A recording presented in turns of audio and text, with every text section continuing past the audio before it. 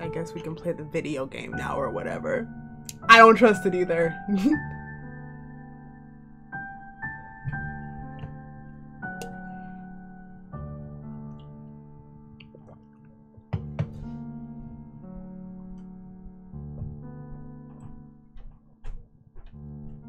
Just gonna preemptively turn the music back down because I guarantee you whatever the song plays when we meet these characters is gonna be a lot louder.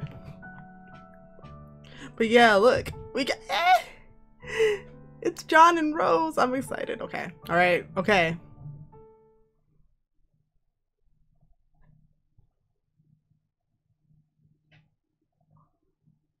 All right. Volume 1, magic is fucking real.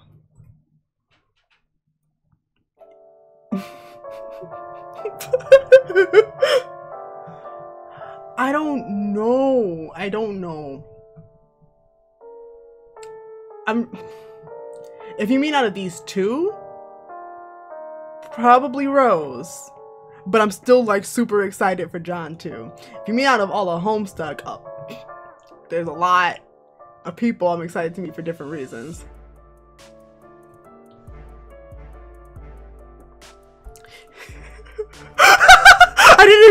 I was just laughing at this face, but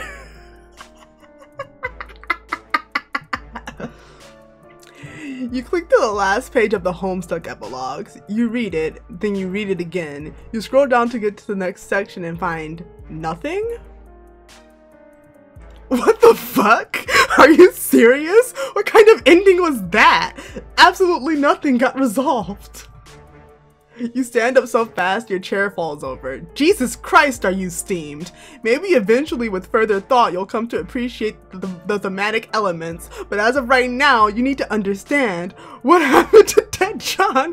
What about Rose and Kanaya and their marriage? What about Terezi and Vriska? Or Amu MSPA reader. Don't worry about anything they're saying.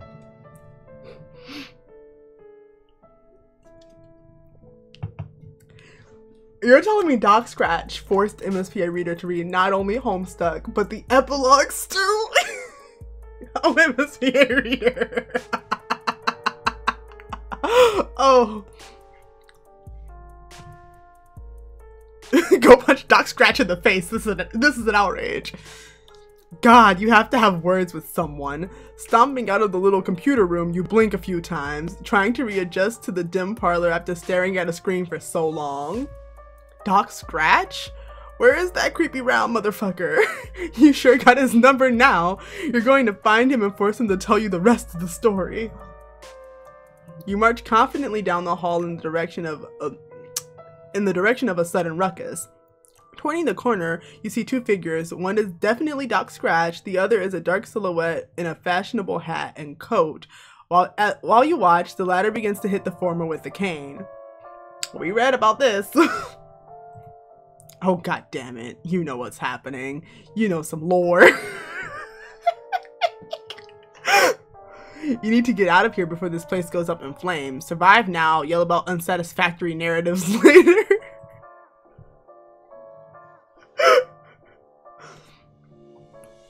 With that in mind, you leave behind this ridiculous altercation, trampling a pile of notes and photographs underfoot as you make a run for the fenestrated wall. See ya, suckers. You sail through feet first, bracing for the smell of overturned earth and the sight of the twin Alternian moons. Man, it's going to be good to see your friends again, especially now that you're armed with all this canon knowledge. But what surrounds you is not Father's corpse field, it's a whole lot of nothing. Are you lost between worlds or something? That would put us in the dream bubbles, right? Next thing that happens is Mina tries to kill us. Wait, no. You see a glimmer in the distance, a bright white light. Swallowing down the surge of panic, you move towards it. The light coalesces in the form of a small symbolic house. Hey, you recognize this house. You wonder if you can just sort of... Isn't this the exact dialogue from before, right before John put his arm...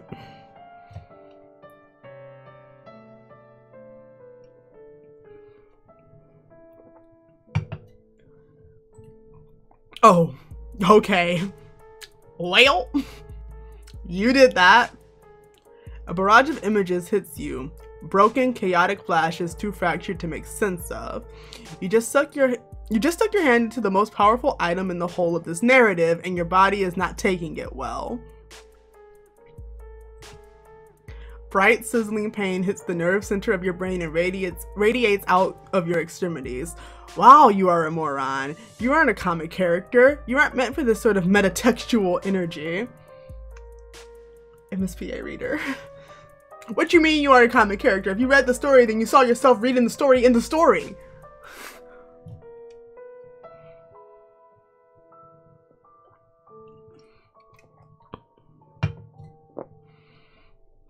It hurts, it burns, it unravels you from the inside out, and then everything goes white.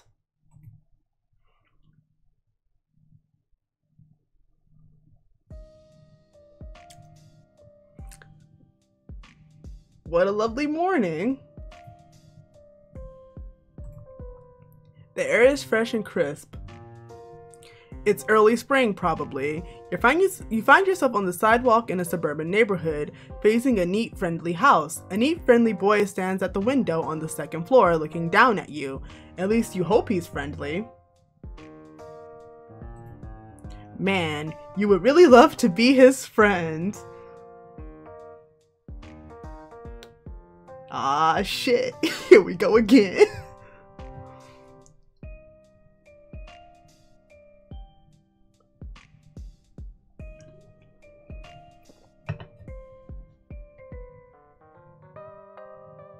I did. The music thinks it can just do this to me.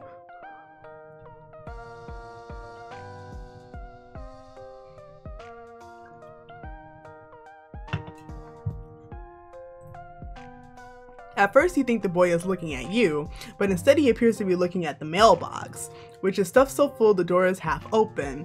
Looks like someone crammed a whole box in there. A worm? Hopefully, you pull it out, along with a couple of coupons and envelopes stamped with a green symbol. Helpfully. That says helpfully. I can read. You go to give the boy a thumbs up, but he is not longer at the window. Is it about to start raining personal artifacts out of the window? That would be it towards the backyard, though. Let's go to the backyard so we can get a cake thrown at us. Memory prickles at the corners of your awareness. You feel like you've maybe done this before? While you're standing there ruminating, a car pulls up. The driver is wearing a hat and a suit, and is probably the owner of this house and the father of that friendly boy. Oh shit, you were just standing out here with all his mail. He's going to think you're trying to rob the place. Well, let's see if we play it cool. Dad Egbert's cool, right? Dad Egbert's cool. Dad Egbert's also really strong, isn't he?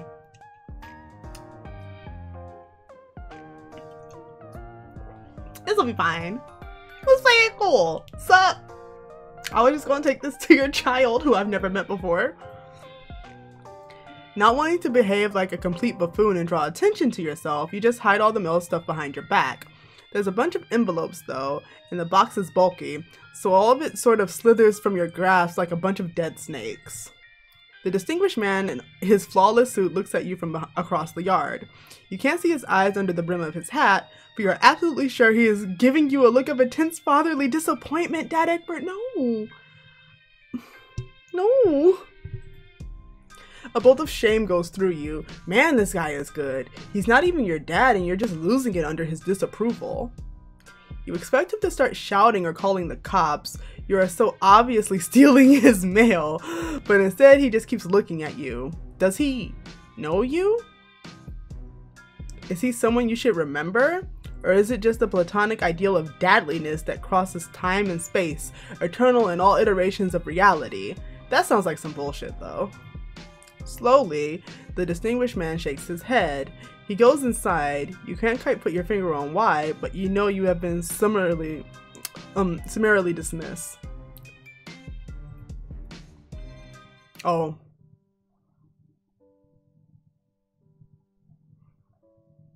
But did I steal the mail?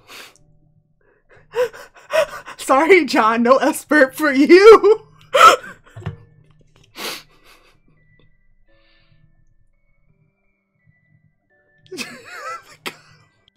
You're right.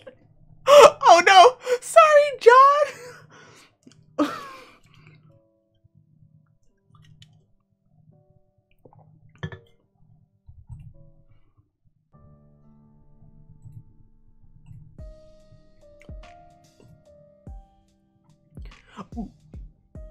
Sorry, John, what's S-burp? Quick as you can, you turn around and dump everything in the sewer. Whatever. It was probably all garbage anyway. Who even uses their mailbox these days? F. GG.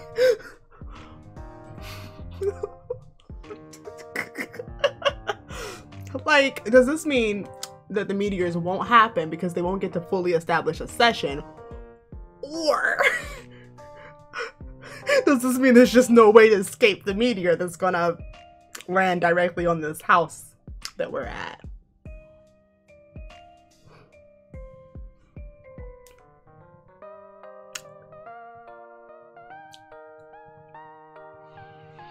The friendly and fatherly figure parks his car, climbs out, and tips his hat to you. Then he walks to the house, not sensing a single thing amiss. The perfect crime. Uh-huh. Oh, but here comes the boy out the front door. God, you hope he wasn't coming down for the mail. A residential boy approaches. Wait a minute. This is not the MSPA reader. This is not the same boy you saw peeking through the window. It possibly is not a boy at all. It appears to be a mysterious gentleman. You wonder what business this fine, upstanding neighborhood gentleman would have for you. Hey! Hi, John! Hi, John Egbert! What's up?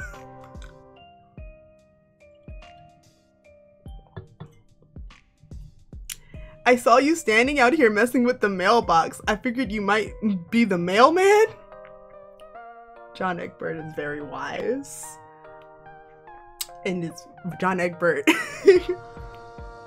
Even though you're not wearing a mailman outfit. Oh yeah, that's you. You're definitely the mailman. Your outfit is, it's in the laundry today. You're just wearing your mailman hoodie. See the symbol? It's the symbol of, mail. Nothing stops the mail. Where's my wife, PM? That's great. I guess it's true after all that mailmen are completely relentless in their quest to deliver people's mail. You guys are incredible. Speaking of mail, do you know if I got any today? I'm sure there was nothing important in the mail today. What? No, what red package? You haven't seen anything like that. No bills, junk mail, nothing at all. The mailbox was empty when you looked inside. Aren't I the mailman? What am I? Well, I didn't say anything about a red package. Should I be expecting one? Come to think of it, it is my birthday, so getting a package in the mail would make sense. And if it's red, that probably means it's from Dave. He loves red, because I guess it's cool. Oh man, I wonder what he got me. Nothing. He got you nothing, you say. Isn't he listening? This Dave fellow probably forgot his birthday due to being a bad friend. And that's why there's no package, red or otherwise. What? Oh, just kidding, you say. You're sure Dave is a great friend who cares about this kid a lot. His present is probably just late, and definitely not slowly sinking in a subterranean river of shit right now. It's not... What? That's a strange thing to say. Are you sure you don't know more about Dave's present than you're telling me? No, you say, absolutely not. Actually, he should forget what you said about the present being late. He should not be expecting a red package, not now or ever. He should trust you, because all mailmen know everything about mail. Dang, so nothing else? Huh? You said the box was empty? I don't think I understand. Isn't that how it always is when you deliver mail? I mean, you're the guy who's supposed to put stuff in there. Yes, that's right. You're the mailman. The absolute authority over all mail, which means your word must be accepted without question when it comes to mail. He didn't get to get there. You double-checked and everything. You looked thoroughly through your mail bag for anything with this kid's name on it and came up empty. Sorry, dude. You have a mailbag? Where is it?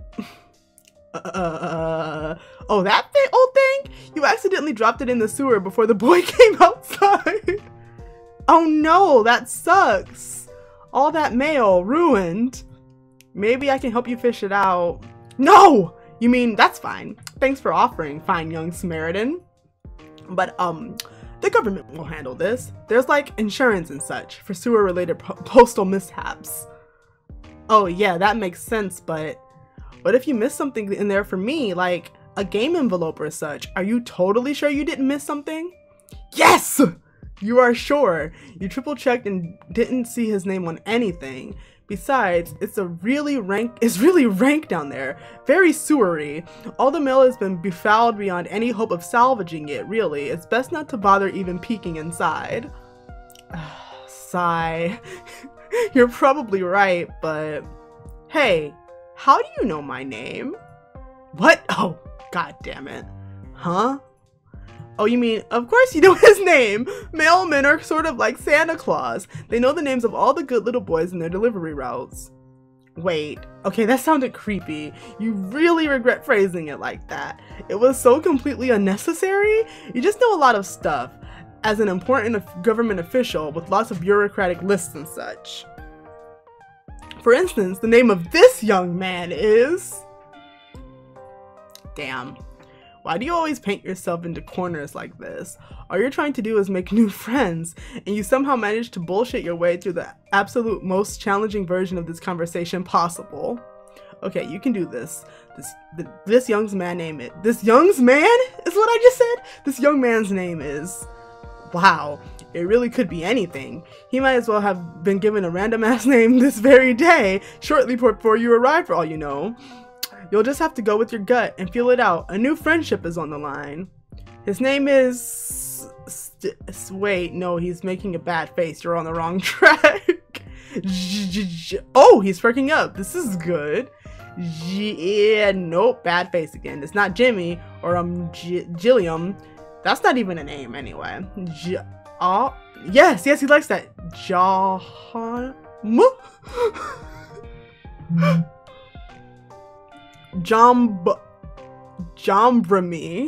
Jombrami. Shit, he looks disgusted. Abort. Jombrami? You really can't be quite the idiot sometimes. Jonderson? Wait, he looked pleased for a minute, then it looked like he just sucked on a lemon. Jesus Christ, you're bad at this. You were close there. Jonderbuilt? Yikes, no. You got it. It's just John, of course. You don't know what you were even thinking. Yes, you do. Those were just goofs. You explained to John. Mailmen love goofs. You know, just mailman goofing. His name is John, you say confidently, as if you had it in the bag all along. Not your non-existent mail bag, which you told him you dropped in the sewer. Your real bag, where the good shit is, such as your incredible ability to guess someone's name in 5 or 6 tries. That's right! Wow, I guess it's true then. Mailmen really do know practically everything. You smile. Finally, it feels like this friendship may be starting to click. It was rocky there for a while, as you had to spin an intricate, nearly flawless web of lies to smooth over the fact that you destroyed his cherished personal property. But you're pretty sure you're in the clear now, and you'll never have to justify yourself to him again.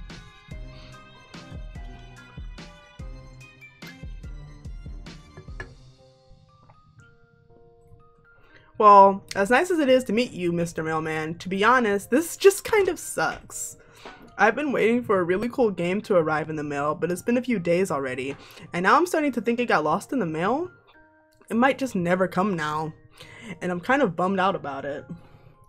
I had some hope it would show up on my birthday as like a present from nobody, really. Just a present out of thin air, I guess, like it was going to be destiny or something. Oh well, I guess magic really is fake and as all the scientists say it is. You nod along very wisely. Oh yes, you say. You can kiss that game goodbye. It definitely got lost in the mail and is never ever going to be delivered. The Postmaster General just told you a few seconds ago, through your wireless earpiece which is hooked up to the US parcel mainframe. You told John he is right to disbelieve in magic. It's fake as shit. It's time for him to get used to the idea that he will never play this game, whatever it was. It was probably stupid anyway. Most games are. He should try to get used to whatever kind of life he's going to live from now on in this absence of this dumb video game. Yeah, you're right. I think I got too worked up about it. It probably does suck, actually. I mean, it kind of does. I think GameBro only gave it like 2 hats out of 5 hats. It might have been even less than that, actually. God, what a piece of shit it probably was. Jonathan Egbert. You know, I really have to thank you, Mr. Mailman. You really opened my eyes today. I'm going to forget I ever heard of that dumb game and just try to enjoy my life. Talk to my friends, hang out in my room, and I don't know. Come to think of it, maybe I was looking forward to playing that game with my friends so much because I'm lonely? I'm almost a little embarrassed to admit I don't actually have any real life friends. Why doesn't John have any friends? Oh, this is it. This is your in. This nice boy seems to be jonesing for a friendship just as much as you are, and you've laid out all the groundwork for becoming his best bro so expertly. Have I? You just need to slide right into his life with just a few more sympathetic remarks. You actually have a lot of experience with this by now. You've made so many friends in so many strange places with such mixed results, or you think you did? Actually, you can't conjure up any of their names or faces right now. It probably isn't important. Actually, let's never speak of that again! What matters most is you're here now making a sweet new pal named John. You casually mentioned that this is the end of your mail route and you don't have much else going on in your life. Maybe you and he can hang out for a while? If he doesn't mind, that is. You want to hang out with me? Like, just as a mailman and a 13-year-old boy just being buddies? You shrug a little as if you don't care much, but you really, really care. Normally I would say that sounds a little strange and maybe slightly inappropriate, but what do I know? If you were a normal looking mailman, that would probably be a shitty idea and I'd get in trouble with my dad or the authorities or something, and probably so would you, but you seem different. Like maybe you aren't even a person? What? Hey John, what does that mean? Just a kind of weird, harmless looking guy? Like an alien, but not really? You don't really know what to say to any of this. Oh man, I'm being so fucking rude. I'm sorry. Yeah, of course we can hang out. But maybe we should, keep this sort of a secret from my dad? I don't know if he would approve of me bringing a stranger into the house, even if you are very nice and sincerely concerned about my mail problems. That sounds fine with you. Now that you think about it, you still aren't sure his dad didn't see him dumping all their mail into the sewer. He probably didn't, otherwise he would have some words with you, surely. But still, it's a risk you shouldn't be taking under these delicate circumstances. There's a friendship on the line. Okay, I'm glad you agree. It sounds like we have a sneaking mission ahead of us. Actually, it sounds like it could be fun. Oh yeah, it does sound fun.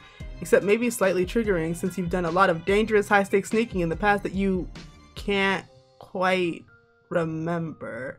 But still fun. Mostly fun. You can't wait. Yeah. So, how should we do this? We could either sneak upstairs to my bedroom while avoiding my dad and just hang out up there for a while. Or if that sounds too risky, we could just stay outside. I've got some sweet playground equipment in the backyard.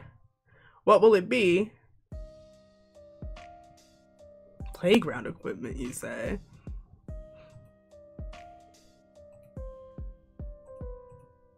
Actually, you tell John you think the fresh air out here will do you some good. Also, that playground equipment he mentioned really sweetens the pot. You hope he doesn't mind. After all, as a mailman, you weren't meant to be you were meant to be outdoors. You took a mailman's oath and everything. Yeah, John will probably believe that. Sure, no problem. I totally understand. It gets really stuffy in there, especially with all the baking my dad does. We can hang out in my yard. Feels like it's been ages since I took a spin on the old pogo ride. Pogo ride? He says. Well, that just seals the deal. You bow flamboyantly and gesture for him to lead the way, but you quickly regret doing that because it was a little much. Well, here it is, my backyard in all its glory. I hardly come out here anymore, honestly. There's the old trusty swing set, brings back some good memories. And there's the pogo ride. You better hop on before I beat you to it. Just kidding, that thing is a death trap. You should really go nowhere near that thing unless you like dying. Oblivious to the humorous nature of his remark, you shake your head solemnly. Oh no, you say. You're pretty sure dying sucks and you never want to do it again. Huh? That's a weird thing to say. Are you saying you died before, or is this some kind of weird male joke? Oh, yeah. You mailmen like to joke around a lot, sometimes very darkly. It gets very stressful delivering mail sometimes, and sometimes you just need to blow off some steam by making light of your mortality, and it doesn't seem like this is going over well. To be fair, it is one of your worst explanations so far, and that's really saying something. You start to falter and lose composure. You don't seem to have it in you to follow through with the lie. You stop talking and hang your head. Hey, what's wrong? You decide to tell him the truth. Yes, you've been dead before, possibly a bunch of times, you're not sure. Actually, you can't remember any of the circumstances surrounding your deaths, and you aren't even sure who you are. Frankly, you're a little confused by your own existence sometimes. Oh no. Well, I'd be lying if I said that wasn't a little hard to believe. But I'll listen to what you have to say, because that's what friends are for. How did that happen? Oh well, you cast your mind back as hard as you can. You really give it a good hard think. You remember a room and a computer screen and just this really intense feeling of frustration. A computer screen? I mean, I get being very frustrated at your computer screen. I do that every day. Yeah, he gets it. It's written all over his face. This is a boy who feels your pain. He's following you perfectly. I'm not really following. Then you explain how you ended up in the afterlife. Afterlife? You're pretty sure it was the afterlife. Maybe heaven? It was a little too freaky for heaven, but you were alone. Then you found a mysterious artifact on the ground.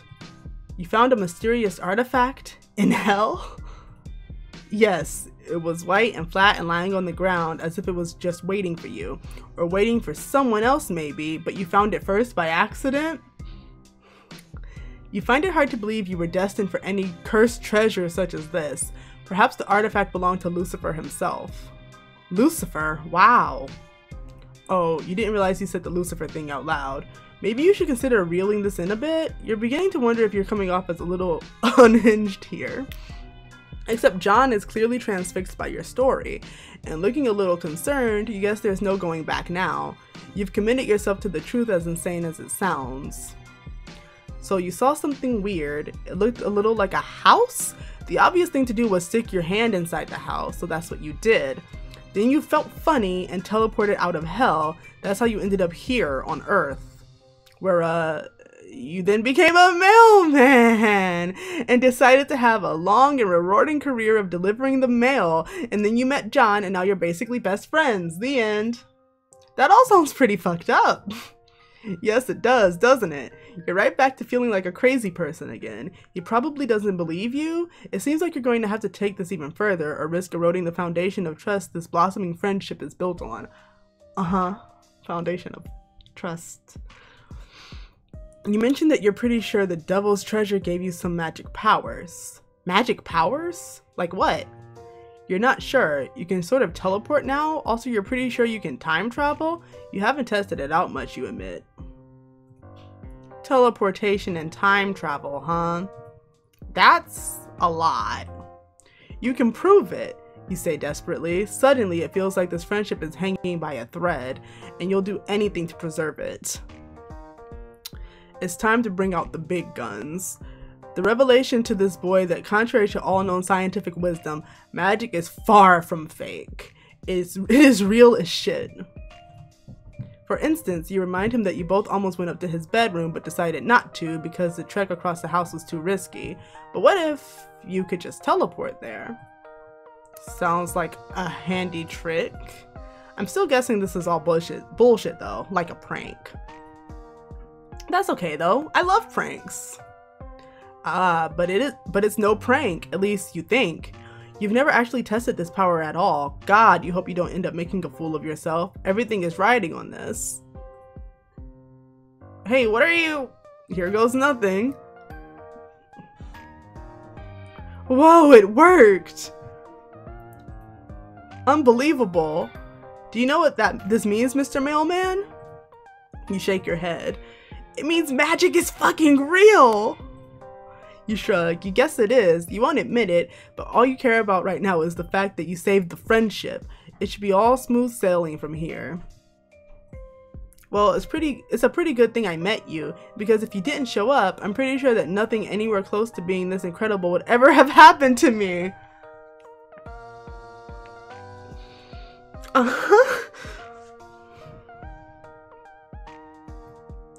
You consider that remark for a moment and decide you absolutely agree. You are definitely the best and most exciting thing that will ever happen to this kid.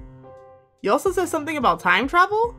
Can we try that too, or would that be too disruptive to the space-time continuum? You have him eating out of the palm of your hand now. No need to slow this train down. Continuum schmidium. Whatever your new friend wants, he gets. Oh, I know. Why don't we go back in time about a week? We can stay right here, that way we won't risk messing up anything important. Sure, that makes sense. You get ready to use your new hell power and concentrate as hard as you can on the idea of 1 week ago. That's probably how it works. Not much changed, except wait, the cakes are gone. That must mean it isn't my birthday yet, which means it worked. This is 1 week ago. Wow.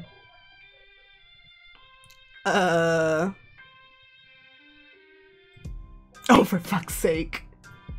I forgot. Of course there was going to be a pass me in the room a week ago. God, I'm such an idiot. This is going to fuck things up, isn't it? What the hell is going on here? Whatever it is, it seems really stupid. You're right, John. It is stupid. Sorry, I wasn't using my head. Don't worry, we'll get out of your hair. Hey, quick, let's zap out to the yard so we fuck up space so we fuck up space-time as little as possible. Phew. Well, that was dumb. Maybe let's try to avoid abusing your time travel powers from now on. It could really lead to a lot of messy bullshit. You wholeheartedly agree. All you really want to do is make friends, not clown around through space-time. Meanwhile, I guess we're still a week in the past, but now, just standing by my yard doing nothing? This seems pointless. We should probably head back to the present. You nod. It was an interesting experiment, and it brought you a lot of credibility, but it's time to... Wait a minute, something is wrong. There's a slight buzzing in the air. You can feel it. What's the matter? You tell him you think someone is coming. Quick, you have to hide. Oh, okay. You and John dashed into a neighbor's yard and hide behind the fence. You peek into the backyard to see what's happening. Suddenly you see it. Oh. Oh. Now, Charisse, this is from the epilogue. Is what's happening.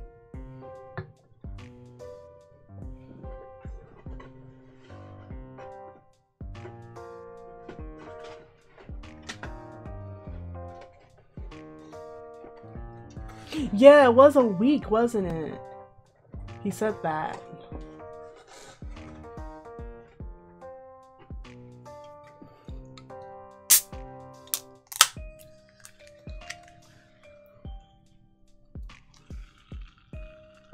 Suddenly, you see it. That energy you were feeling was a whole group of teenagers randomly teleporting into John's backyard. Oh, you know what? I was just wondering, but like, this is still the alpha timeline because that's how zapping powers work. I did.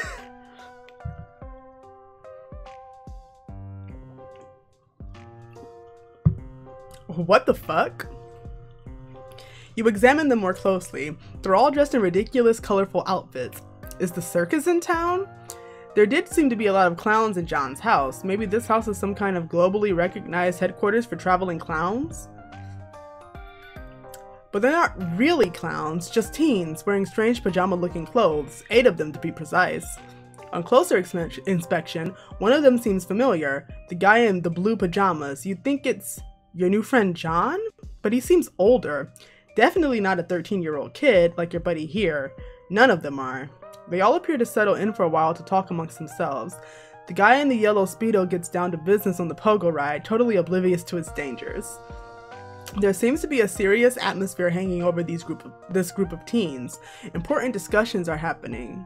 It's completely baffling to you, and by the look on your buddy's face, to John as well. Suddenly, an uneasy feeling settles over you, like you're witnessing something that was never meant to be seen by anyone, perhaps a rendezvous point established by this group of teens for exactly that reason, that no one would think to be watching this quiet suburban backyard right now. Should you stay and listen, or go? You're not sure what to do. You can't shake the feeling that something highly inappropriate is happening here, just by watching, like you're beholding a moment so divorced from an authoritative chain of events, that to even witness this moment is not only narratively compromising, but extremely cursed. Hey, is that guy in the blue pajamas me? You pat John on the back. You can only imagine what's going through his head right now. He hasn't seen a time travel duplicate of himself in, well, minutes. Man, I look so much older. What am I even wearing? And how are all these people? Wait, I know some of them. That's Rose and Dave and Jade with dog ears? I don't know the others though. Wait, I know what's going on. They must be from the future. It is the only explanation, especially since we just did time travel ourselves, thus proving magic to be real.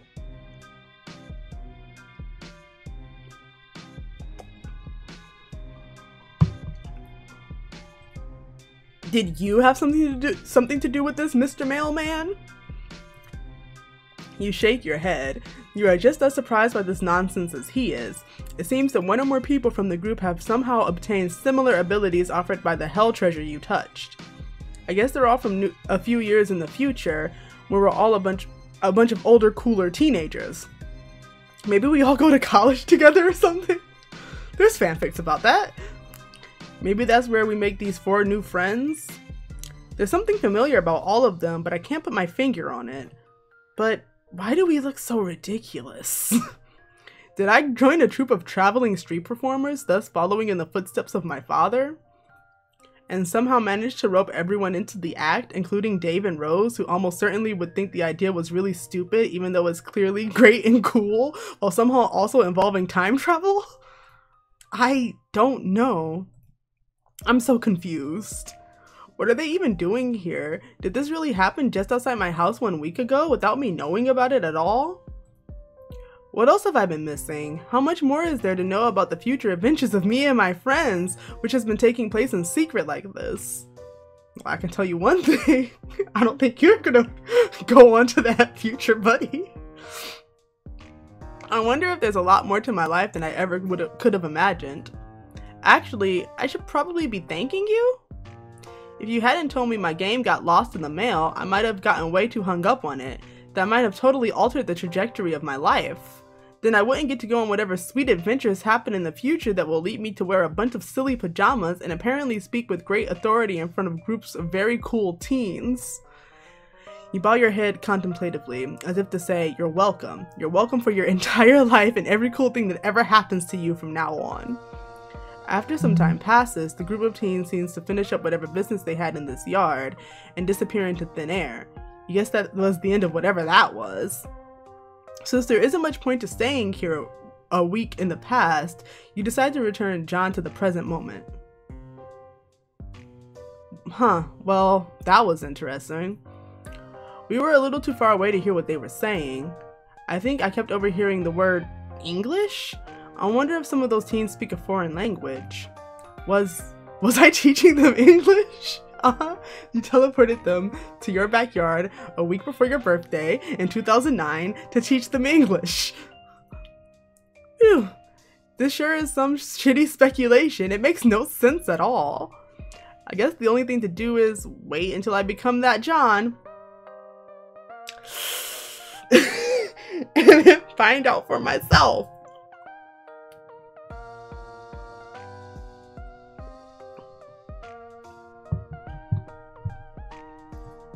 Sounds exciting, but also a little overwhelming.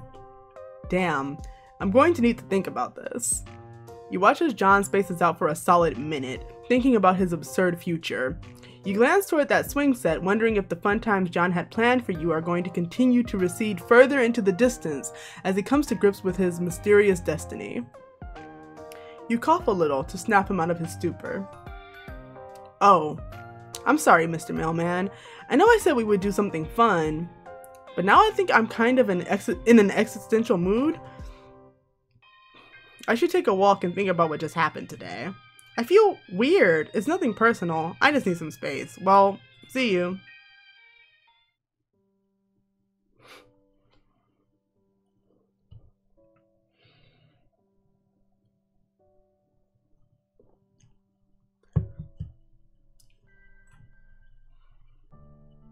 But like, if he doesn't play Esper, the meteor shouldn't come to his house, right? But also, he's not playing it because of zappy reasons. So even if he doesn't play it, the meteor might still come to his house. I'm worried. I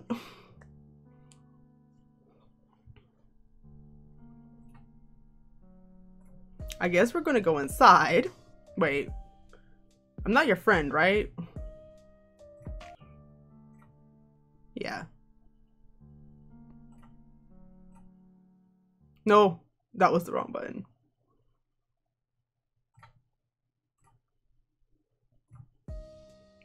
All right, let's go inside. When you enter the house, an overwhelming odor of freshly baked cakes hits you like a punch in the face. Wow, there's also a lot of clown bullshit in this living room. Clown statues, and you don't have time to take it all in because your buddy John is grabbing you by the hand and rushing you upstairs before his baking maniac of a father can emerge from the kitchen and catch you in the act. He slams the bedroom door behind you and breathes a sigh of relief. Phew! Hard to catch a moment of peace around here, what with all the adoring fatherly doting and round-the-clock cake production. I feel like I'm suffocating around here, and it's not just because the thick aroma of Betty Crocker products makes me feel like I'm being gassed in a bakery. You're not sure what to say. You tentatively lift your arm as if you're about to place it on his shoulder, but you hesitate. Is this an abusive domestic situation? You don't know if you have enough information to take that judgment yet, but you are concerned. Haha, just joking around. I mean, this baking shit is all a bit much. The clown obsession too, but I love my dad. He's great. Sorry, I didn't mean to give the wrong impression. That's a relief, you guess. Not that you weren't ready to jump in and be whatever kind of supportive friend this boy needs. Suddenly, you notice a bunch of movie posters on the wall. Oh wow, these are all really bad. Hey, question. Shouldn't I be seeing all the stuff he wrote on all his posters should just be here? Unless he never wrote it because he never plays the game.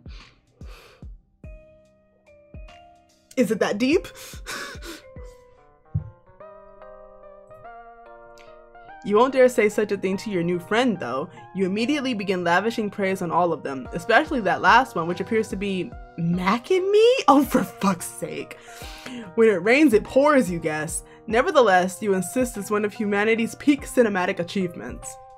Mac and Me? You seriously like it? Personally, I think it's a piece of shit. I just have it up there because, well, I don't even know why. It's not even I can defend the film.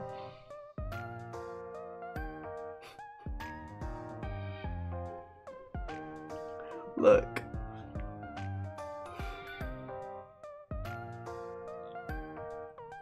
We are gonna read this Homestuck video game and do both.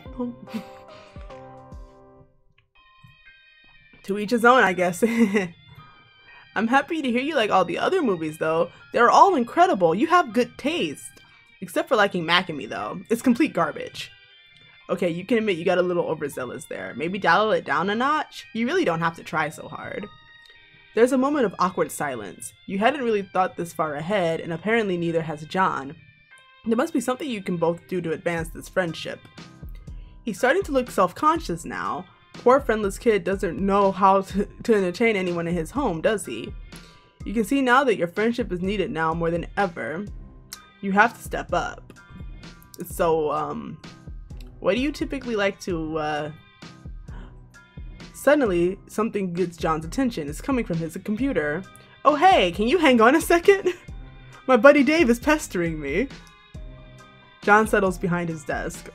Dude, what are you doing? Dave, you'll never guess what I'm doing right now. Are you opening the birthday present I got you? The what?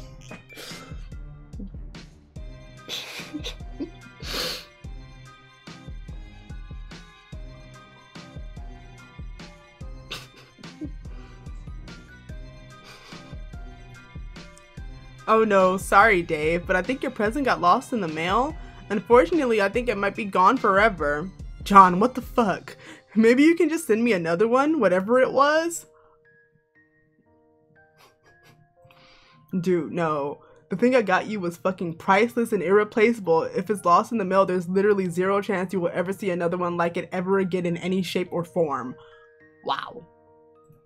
That sucks. Oh well, whatever. TBH, that's probably the fate it deserves. What was it? Never mind, just some more ironic trash from your best and coolest bro in the world. Just forget it.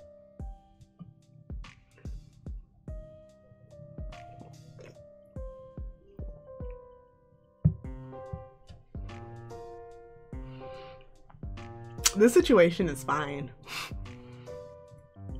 If I tell you... If I tell you, you'd probably be sad it's gone, so this is a secret I will take with me to my fucking grave. Don't you understand, Egbert? Yeah, that's fair. So what are you really up to? Are you playing that dumb game with Rose yet?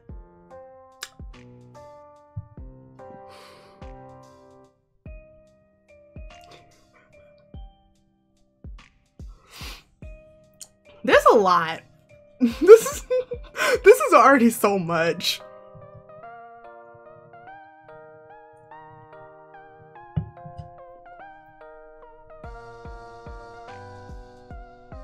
And you know what? I just thought about this. When I was playing Friend Sim, I was just like, once I got the true end of a route, once I befriended somebody, I would move on. But since, you know, this is gonna be coming out 2 people at a time, I'm just gonna do all the routes. Because I was only doing that because I was trying to get through that game really fast so that I could get to this one. But we can take our time with this one. So when I do Rose, if I get her like friendship route the first try, I'll go back and get the non-friendship route.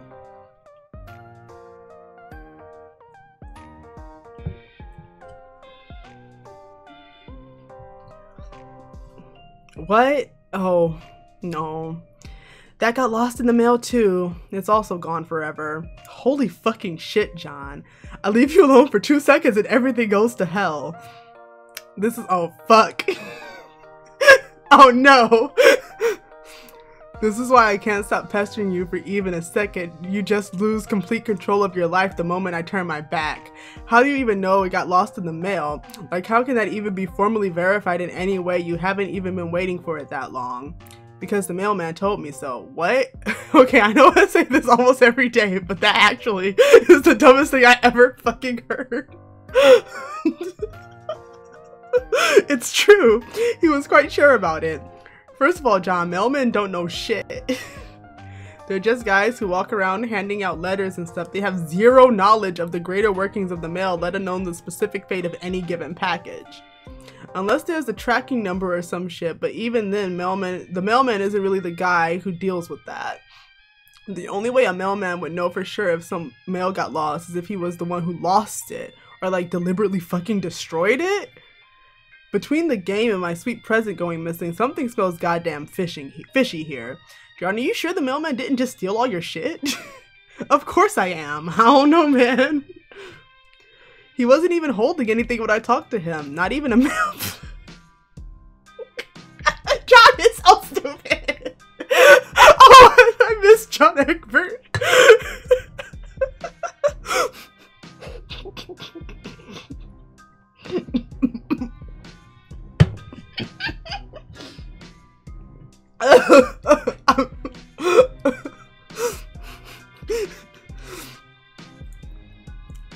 He wasn't even holding anything when I talked to him, not even a mailbag.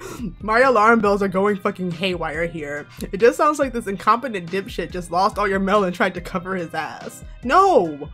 Are you sure he didn't fuck it up somehow? Like get mailman stank on it and in a fit of shame and panic like buried it or dunked it in a smelly hole? Dave, this is insane. You're being so paranoid. Besides, aside from the birthday present, why do you even care? You think the game is stupid and you don't even want to play. Yeah, well, I was lying my ass off to sound cool and aloof.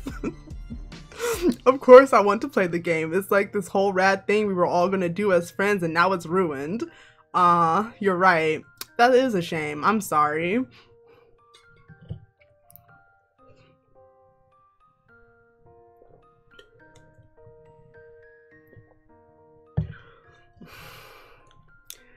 John Egbert really said all that out loud and is still like, no, of course the mailman did.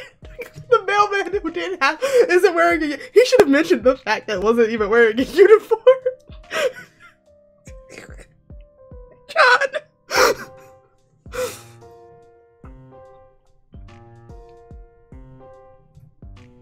I don't know, there was just some feeling I had that we needed to play this thing for like destiny reasons or some shit.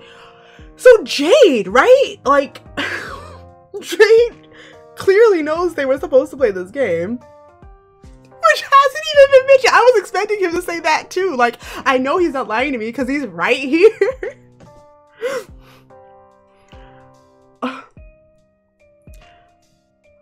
But like, what he's saying about destiny reasons, Jade, her whole thing is...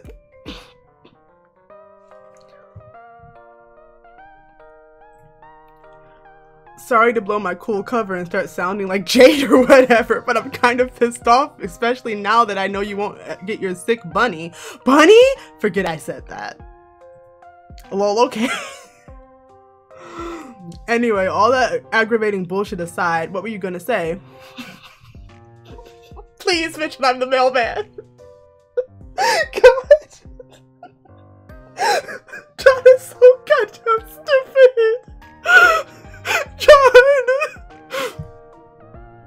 Oh right, I made a new friend. What? A friend? Oh wait, a friend. Bullshit. No, it's true. John, this is so unlike you. You don't have fucking friends. None of us do. We're a bunch of total losers. I know that, but today is a different story. I think I might be branching out a little, socially, like turning a corner and becoming a valid and legitimate person well on his way to adulthood. Ugh. Come on, Dave. Why can't you just be happy for me? Please say that your friend is the mailman. Please. Please say that. I can't actually think about the situation because every time I do. Fine. So you're hanging out with this person right now? Yes, he's in my room. Rummaging through my stuff. I'm doing what? He's quite the character. Who is this guy? Please say I'm the mailman. I just really want him to say that so bad. Please tell me he's not cooler than me. I couldn't handle that. He's not cooler than you. Nobody is, Dave. Oh, thank God.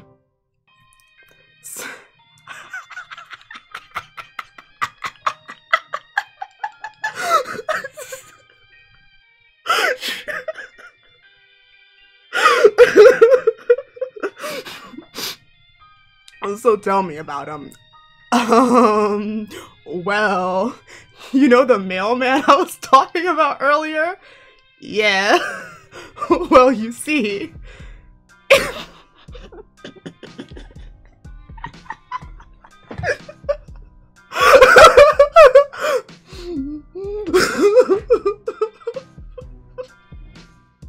John Egbert.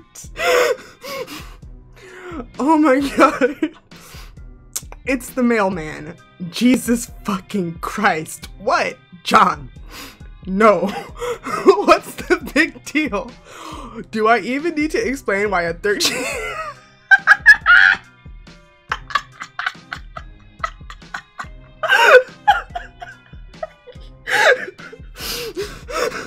I'm gonna cry. I'm gonna cry.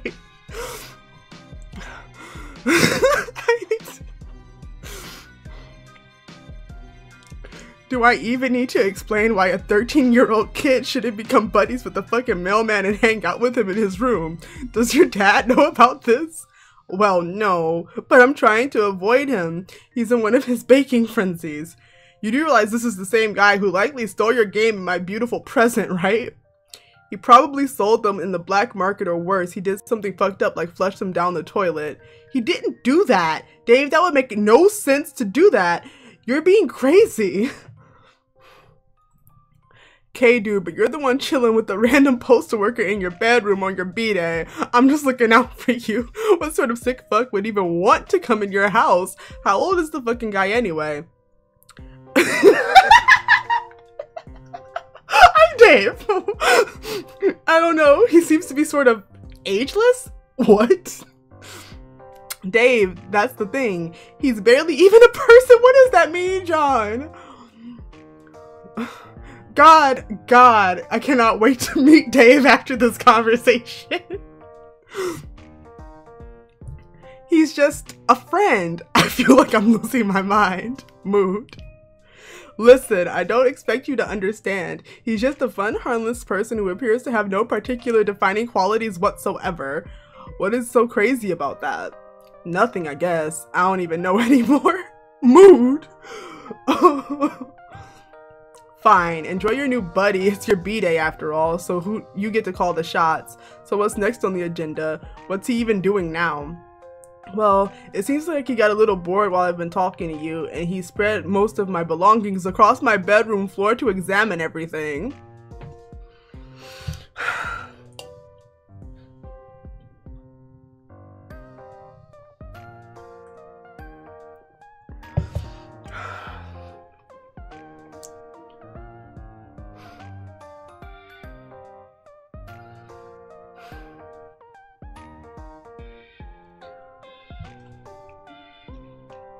And now he's just messing with stuff? Like my magic stuff. It's pretty cute. I like this guy. John, I'm gonna run something by you. I hope I don't blow your mind or anything, but what if this guy isn't even a mailman?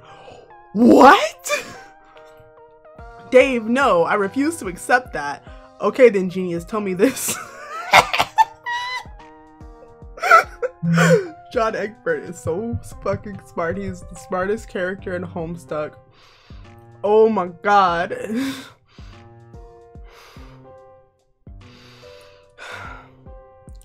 What is he wearing? He said he has no defining qualities. Well, his clothes are defining qualities, so what are they? Okay, he isn't wearing anything but a sweatshirt? Wait, I don't got pants! Oh, whoa! But I didn't want to mention that because I knew how it would sound.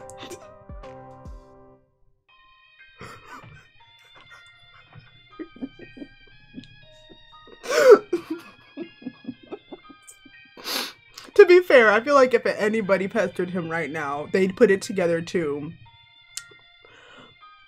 Because none of them are John.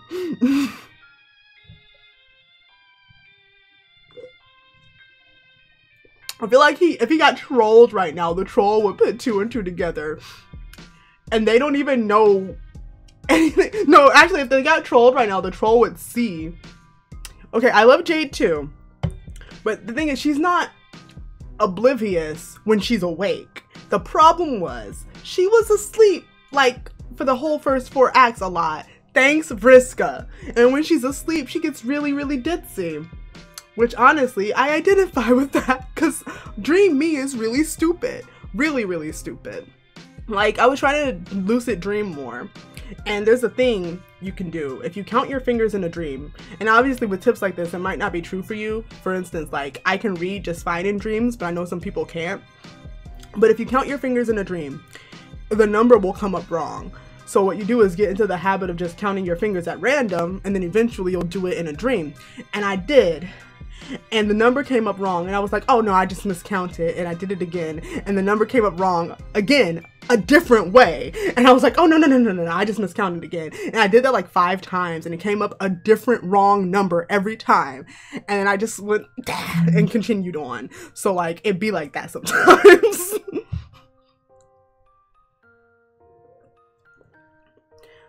But I feel like she would be very like, she wouldn't be all, oh no, he's trying to like steal your stuff, but she would be suspicious, I think. Oh God. So, no mail uniform, no mailbag, no like fucking mailman hat, just nothing. Yes, but that's not weird or anything. I told you, he's like a pet. Oh, John.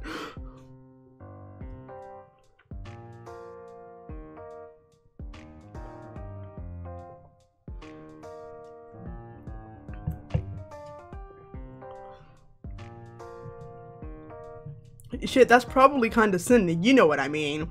Part generic personality type guy, and part like just a fun, friendly sort of humanoid creature? I'm not really explaining this well.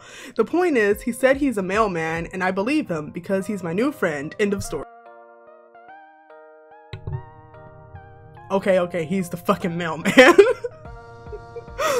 I don't even care if you think he's fine, then okay, whatever. So like, cool?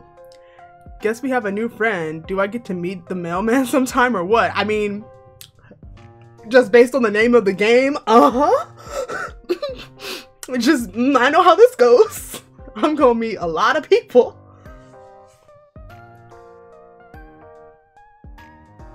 That's a good question.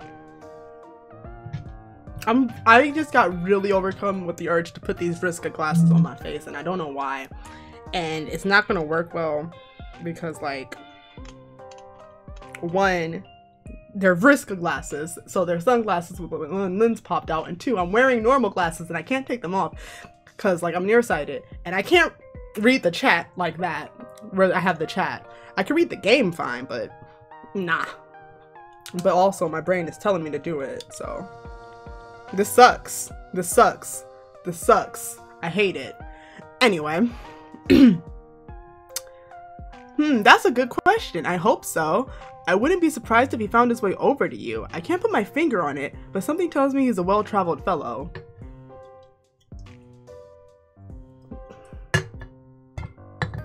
That was the wrong can of Pepsi, and for some reason it took me that whole time to realize that.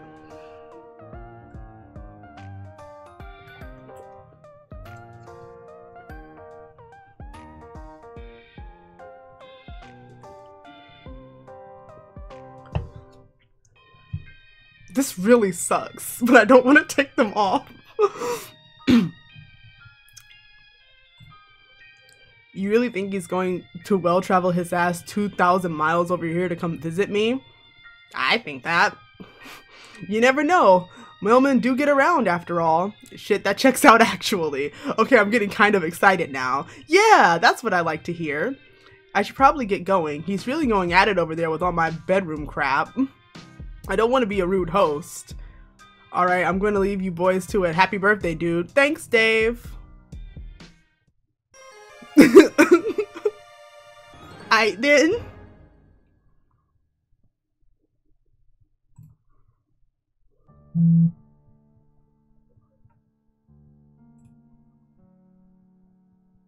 A shorter day. So when I first started, when I tested this out earlier to make sure, you know, it was set up the same way so I didn't have to change anything about my stream setup, I did look at these two and I read that this one was called a shorter day, and I knew, I was like, oh, okay, let me guess, this is 13th birthday and we gon' fuck it up. And you know what? I was right.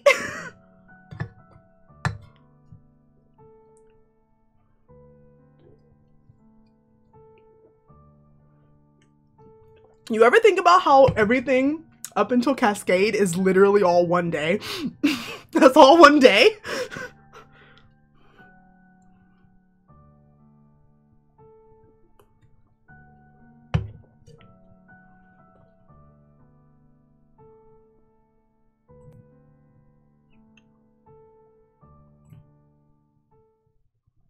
All right, Rose. Volume 2, Something Beyond the Sky. On the advice of your new friend John, you go to visit one of his close comrades, close only figuratively speaking, since it seems she lives all the way out on the other side of the country. That's no problem for you, though, since your new powers lets you hop anywhere, anytime, even to places that don't exist. Well, you think your powers let you do that. You just have this distinct metatextual feeling that if you could pretty much go anywhere at this, point.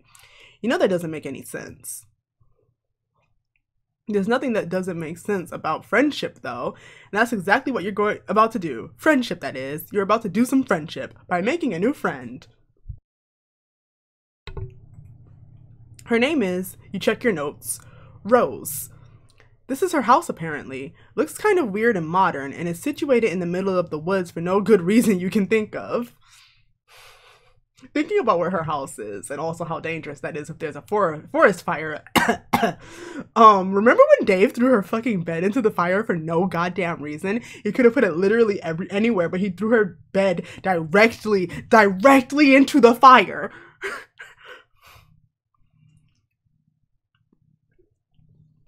Because that still makes me angry to this day. Why? Why? Also, it's pouring rain, which is not what you would describe as ideal friend-making conditions. Still, nothing stops a mailman, not from delivering mail nor making friends.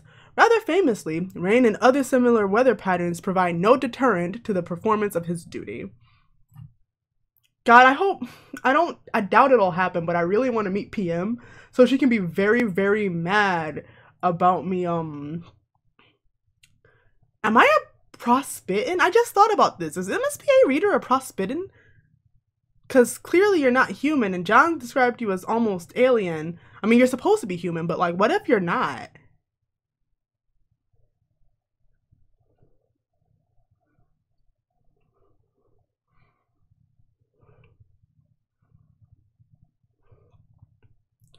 And there's no duty more important than friendship. I don't even remember what I was saying something before I thought of that, but I don't even remember what it was, so. Rose!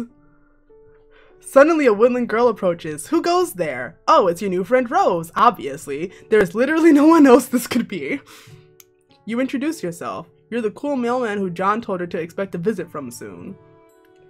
You would doff your mail hat to signal a friendly greeting, except recently you accidentally dropped it into a sewer, along with all your other mail-specific clothes, as well as all the mail you were supposed to deliver, and you explained to her gratuitously in an unconvincing manner. It's not a great start, you admit, but you've done much worse. You are not a mailman. No fucking shit. Yikes. You are busted almost. They have to go. I'm sorry. This is bad.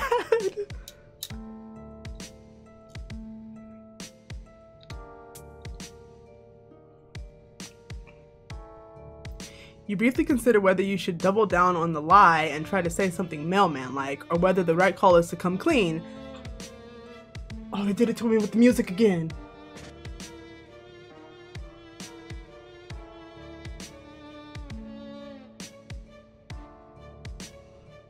I hate how Homestuck has like 5 motifs and they're in every song, but still, every time I hear any one of them.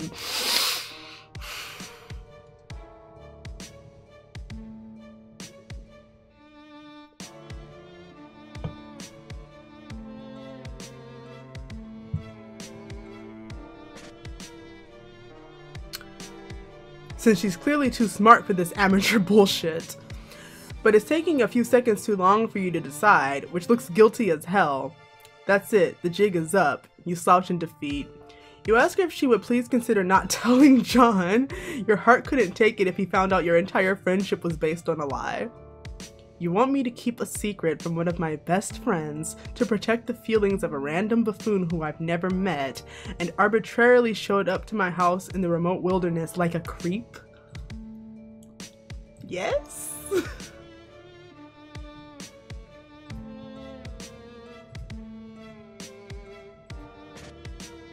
Yes?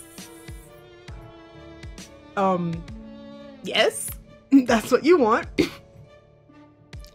It's an interesting proposition, if for no other reason than its audacity. I admire your resolve in the face of humiliation. This doesn't mean we're friends, though. Oh, oof, rough. Well, that's fine. You're hopeful. Your mind is fuzzy, but you think you remember this. You're good at this. You are excellent at making people like you through underhanded means. You can't wait to take advantage of this 13-year-old girl's goodwill. Okay, wow, not like that. Let's not be fucking weird. In fact, let that be the last creepy thought you have for comical purposes. S-grade jokes only. Let's all get our brains out of the gutter. Rose raises a thin brow. There's something unsettling about her deep violet eyes. You're pretty sure most humans don't have eyes like that. Yeah, hey, what is up with the Strylons? Like, I'm gonna call the other ones the Prospect Gang. Not like the Harling Crocker Birds or whatever. But like, they have like blue and green eyes. Like, that's, humans are like that. That's normal. What? Strylons? I got a question.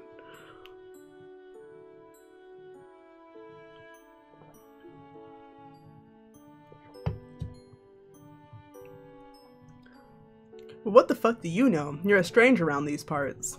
Wait, aren't you a human too? Am I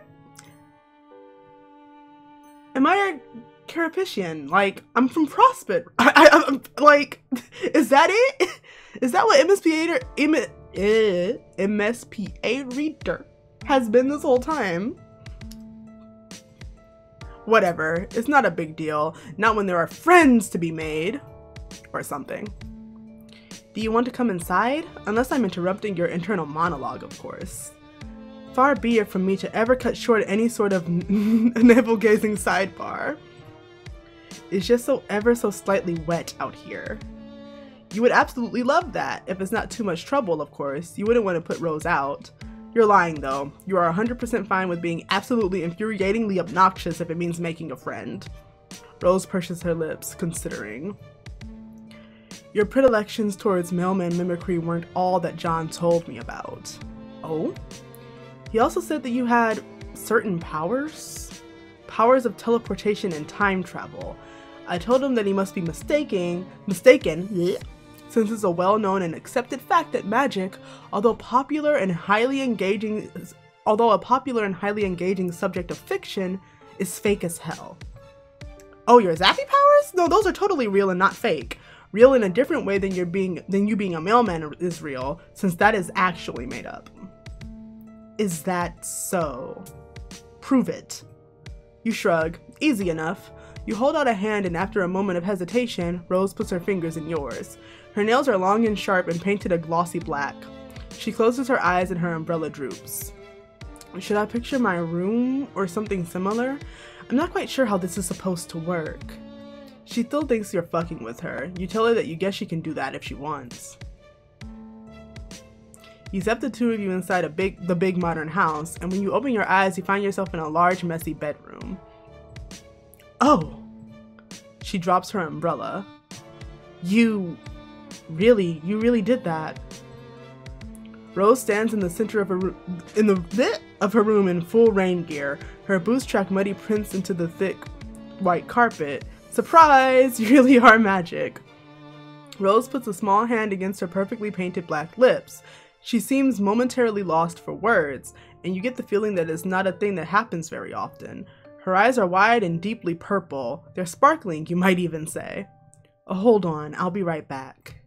Stay here. Don't go out into the hall. It's not safe. You tell Rose to take her time. You're happy to just stand here dripping on her nice clean floor. She leaves the room and you take the opportunity to examine your surroundings a little more closely. The bed is unmade, the books are strewn all over the floor, carelessly, and a collection of half-drunk cups of coffee crowd the desk. Half-finished knitting projects lie in soft piles all over the room. In fact, there's a lot of evidence that this room is often occupied by someone with a lot of interest who has trouble settling down and putting her attention into one thing at a time. Man, you relate. Not with interest, but with friends. You can't imagine settling for just one. Rose has a number of posters on her wall, although nowhere near as many as your friend John. A calendar hangs beside the window, days ticked off with little X's, all the way up to 4/13, which is circled. You step closer to read the year date up in the corner. 2009. But what the hell do you care about the date? You can make friends all day. You can make friends any day of the damn week, rain or shine, night or day. Rose sure is taking a while out there. She told you that it wasn't safe out in the hall. Maybe she hadn't been just been quipping. Maybe she's actually in trouble. What should you do? Let's go look for her.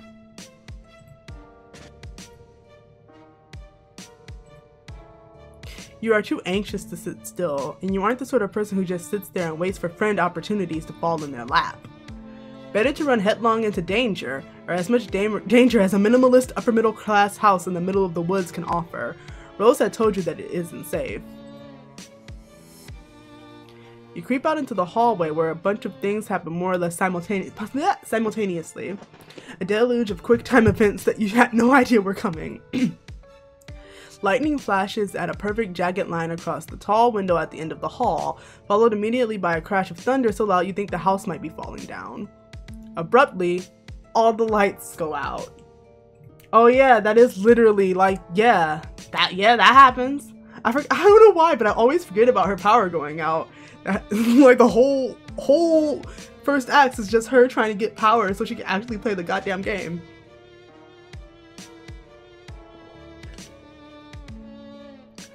Another flash of lightning, and for a vertiginous moment, you see a long, thin figure superimposed against the window. You freak the fuck out, jumping about a foot in the air and yowling like a cat. A small hand lands on your shoulder and you jump again. Calm down, it's just me. Rose speaks in a normal tone of voice and it's jarring. The house is echoey and cavernous, and there's just something about a dark house on a stormy evening that makes you want to whisper. I told you to stay put for a reason. It's too early for my mother to be sauced enough not to notice random strangers in her house, and I don't want to go through the tedious process of explaining who you are. You have a perfectly understandable reason for why you left, and that reason is you were lonely. Rose snorts. Cold? You mean you were cold? Well, you are soaking wet. Follow me. She grabs you by the wrist and toes you down the hall. You wonder if you should warn her about the strange, wraith-like creature you saw by the window. Damn, why are we dragging Roxy like this? But you don't want to freak her out. Although her mom might be at risk too. Whatever, moms are tough. She'll be fine. This probably isn't the first time she's gone toe-to-toe with a weird Slenderman. Damn, MSPA reader. This house looks haunted as shit. Rose brings you to a dark laundry room that motions you to take off your hoodie, which you do, gladly because it's soaking wet. That's interesting. The design on the front, does it mean anything? Oh yeah, it's kind of cool. A blue line that zigzags on one end like lightning. Looking at it makes you feel unsettled. You realize Rose is still waiting for a response, so you just hand her the hoodie and tell her no, you're pretty sure it's an abstract sign.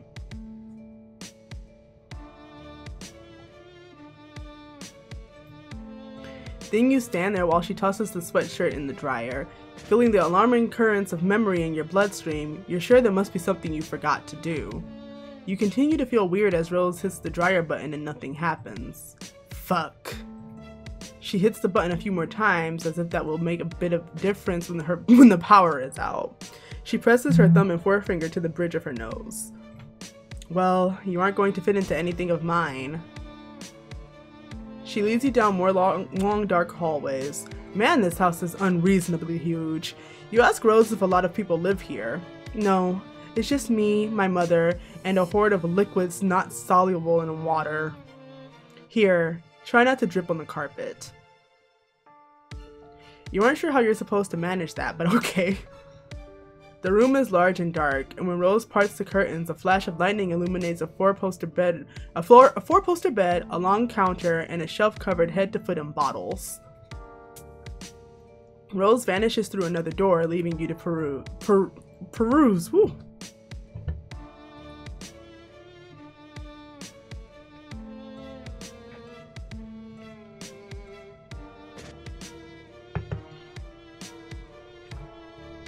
Yep, this is all liquor. Shit, this is a lot of booze.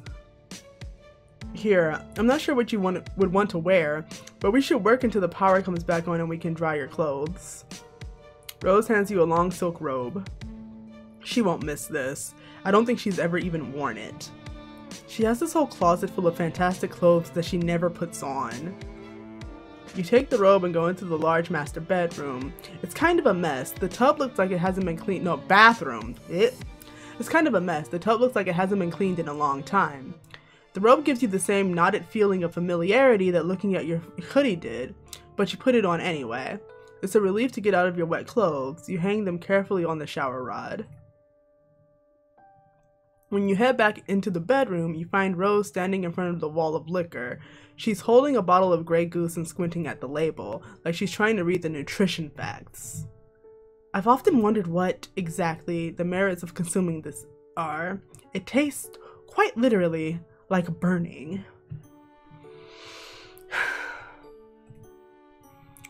She opens the bottle, and before you can protest that, oh, yeah, this does in fact happen in the comic, doesn't it? That she is in by no means the legal drinking age in wherever the fuck you are. She puts the bottle to her mouth and takes a sip. She splutters. Ugh. That's terrible. You could have told her that. Straight vodka isn't for the uninitiated, even fancy vodka. You take the bottle from her. She hesitates for a moment, then lets it go. You set it back on the shelf. This really is quite an impressive liquor cabinet. Liquor wall. Liquor room. Her mom must have a really refined palate. Don't strain yourself. You can say it. What's the point of mincing words? She's a fucking alcoholic. Wow, this is intense. You're not sure if you're prepared for something this heavy. You were kind of counting on some silly shenanigans, maybe a couple of funny jokes. You aren't cut out for this. You get the feeling that at some point you might have been cut out for this. You might have even been the sort of person your friends, or potential friends, could count on. In fact, you know on some level that this is true, but whenever you try to nail down any sort of specifics, you find a gaping lacuna in your experiences. It's all just white noise. Rose's shoulders slump as she stands surveying her mother's bottles. She doesn't even have the decency to hide her distasteful habits. Who needs an entire wall of liquor bottles? She doesn't have people over. She doesn't have any friends. This is all just for me, just more of her passive-aggressive act as a femme fatale 1950s housewife with a death wish. Words. It's just like the wizards. Wizards? Don't worry about it. You know how long it's been since I've had a home-cooked meal? And I'm not saying that I require or even desire a lovingly crafted culinary masterpiece every time I sit down to eat. That's going a bit far. I know John complains about being plagued by fatherly concern every chance he gets. He is overwhelmed by pastries whenever he ventures from his room. I'm glad my mother doesn't poke her considerable nose into my private affairs, but I'm sick of eating oatmeal. Rose, I told you, don't worry about it. But you will worry about it. You worry about all your friends, all 2 of them. Rose smiles with half her mouth. It seems to be about all she can manage. Lightning crashes. She looks so small and sad against this wall of bottles. You know how to fix this. Thunder rolls and you clench your fist. A friendship clench. You don't know who you are. You don't know why you're here, but you do know that surely you have these powers for a reason.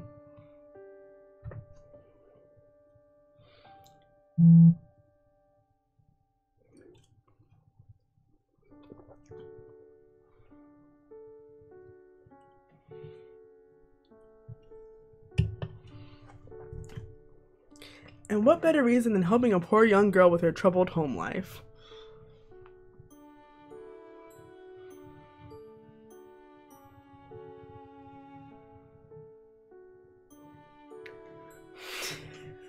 Shut up. I hate you, Sharice. If you want to see what I'm laughing at, you should join my Discord. Because Sharice just made a dumb meme.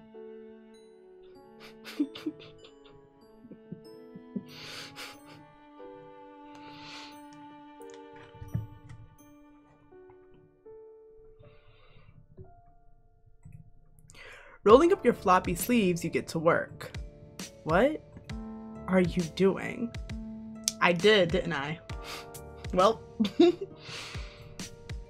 you start with the dark liquors first. In your experiences, those cause worse hangovers and are more likely to contribute to the absence of hot motherly meals and the overconsumption of oatmeal. You grab 2 bottles of rum and 1 of bourbon, which you tuck in one armpit. Then you zip out of the house and into a clearing in the nearby woods a couple hours ago, before it started raining.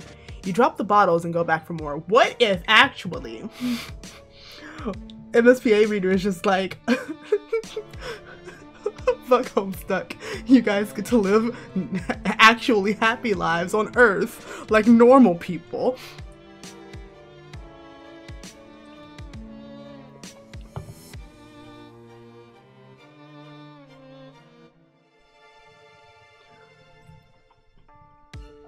Are you just stealing all of my mother's liquor? Is this your solution to her alcoholism? Don't worry, Rose can thank you later. You go for the tequila next, then the vodka. Then you get sick of this organized approach and just start grabbing whatever the fuck and dumping it in the past. Rose watches you do this for a while, then she hops up on the counter, crosses her legs, and starts texting. Wow, she's really so intent on our conversation that she isn't even noticing you fixing her domestic situation. She keeps giving you fleeting looks, and you're pretty sure she must be talking about you. You should just let her talk. It isn't right to try and invade your friend's privacy. You attempt to resist the temptation, which you fail at immediately. Not even an overused meme can save you. You zap behind her onto the counter where you can spy on her private correspondence. As you do.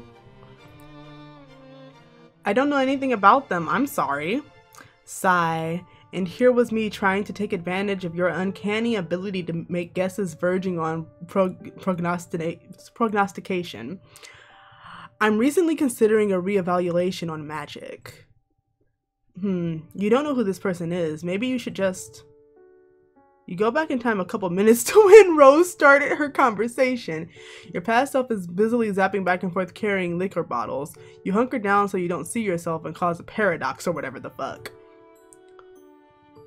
Out of morbid curiosity to shine a light on my future, I come with a metaphorical hat in hand to ask you to consult your dream clouds.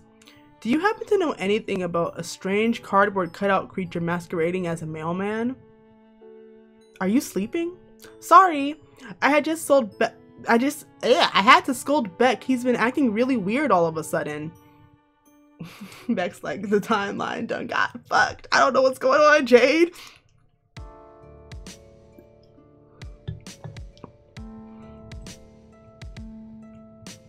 Anyway, is this the same mailman that John was talking about? The fake one who hung out with him? Literally everyone is like, this is not a mailman. That's the one.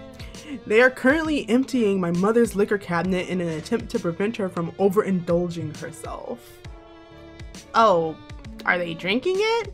No, I think they're just dropping it in the woods with their magic powers. Oh, Do they know that she could just go out and buy more liquor? That's something you can do where you live, right? Hi, I'm playing yet another Homestuck game, and this time, the Homestuck characters are here. Yes, well, not exactly where I live. I think the nearest boozery is a good 20-minute drive. I'm not actually entirely sure where my mother got it all. We don't own a car as far as I know.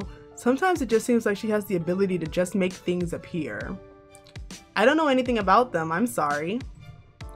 And here was me trying to take advantage of your uncanny ability to make guesses verging on prognostication, as I'm recently considering a reevaluation on magic.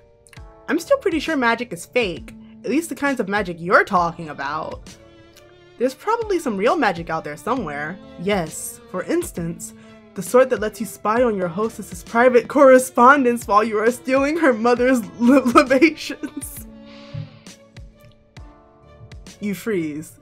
With a contrite zap, you reappear in front of Rose. She sets her phone down and props her chin up on a delicate fist. Sorry, you honestly don't know what got into you. You couldn't just resist using your power for evil. Haven't you heard that with great power comes great responsibility? Rose is right. She's totally right. You've only had this power for like a day, so you still aren't used to the idea of being able to just zap all over the narrative. Clearly, you did not appreciate the implications. Zapping all over the narrative sounds potentially stressful. Oh, you bet. You are incredibly stressed right now. Rose laughs. You apologize to her for stealing all her mom's drinks. That was kind of overzealous of you. No, actually, I thought it was hilarious. I've never really been one for pranks. That has always fallen more in John's wheelhouse, but there's nothing wrong with occasionally stepping outside of one's comfort zone. Let's do the vodka next. The two of you working together gets the place cleared out pretty quick. You zap Rose along with you to the bright clearing in the field, and for a moment she just stands in a sunbeam, blinking up at the cloudless sky. Her expression says she still might not be totally convinced any of this is happening.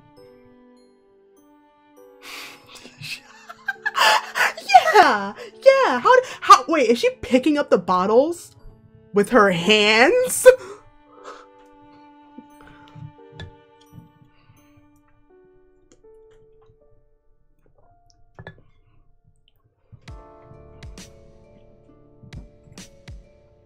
When all the liquor has been transferred from the bedroom to the woods in a big glittering dragon's hoard of booze, you and Rose fall down next to it in a messy heap.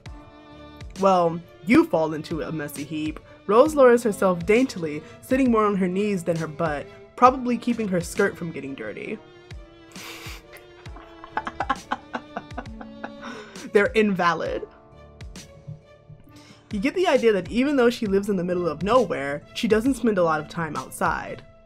You tell her again that you're sorry you spied on her correspondence with her green friend Gigi. Also, you hope she isn't going to get in trouble with her mom.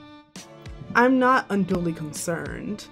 I'll tell her where it all is in a couple days, although by that time I'm sure at least a good third of it will be water damaged. I'm sure this will have fantastic implications for our relationship, and not at all exacerbate the emotional problems underlying her addiction. You laugh awkwardly. Well, now you kind of just feel like an asshole. Rose lies back in the grass and raises a hand to trace the curves of a fluffy white cloud. She closes her eyes. Perhaps it's just projection on my part, or wishful thinking, but ever since I met you, I feel like something has changed. I'd say something has changed. Or rather, something has failed to change, if that makes any sense. By the way, to anyone watching who doesn't know, what's happened here is we have teleported magically to the day the story was supposed to start. The story from Homestuck, we teleported to the beginning and we immediately fucked everything up. So I'm eager to see how this goes.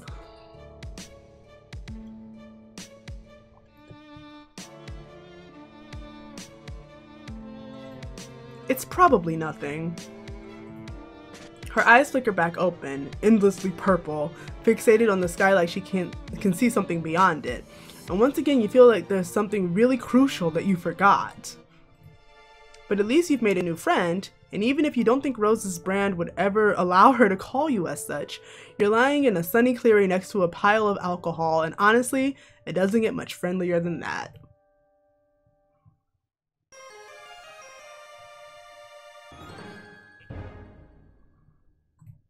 Success. Alright, let's see what the other route was.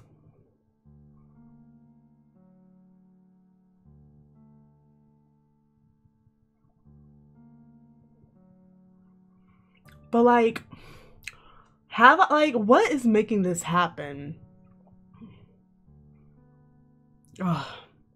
I'm really excited to see how this goes. Alright, I'm gonna go back here first. Alright, let's stay put. Your patience pays off almost at once. Rose is back and looking significantly more put together. Also, she's brought you a towel. Here. I'm not overly attached to anything in here. It's mostly just childish nonsense I haven't yet bothered to rid myself of, but I'd appreciate it if you tried not to drip on any of the notebooks. Mm-hmm. Yes. She has changed. Ah!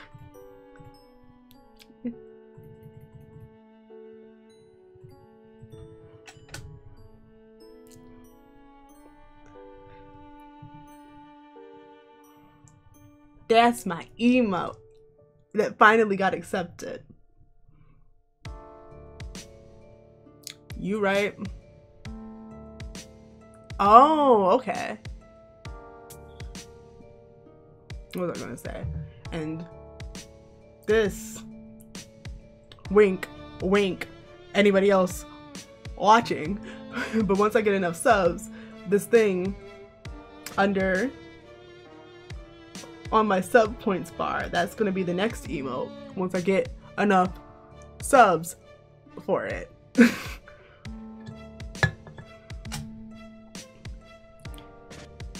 She's changed out of her raincoat and boots, and she's dressed in a neat black skirt and white shirt with a purple oink blob thing with tentacles. What is it with these kids in their blob shirts? Now that's dealt with. Now that's dealt with. Please sit down. She crosses her legs. You suddenly feel like you're at a job interview. Friend interview? You wish you were a little less damp.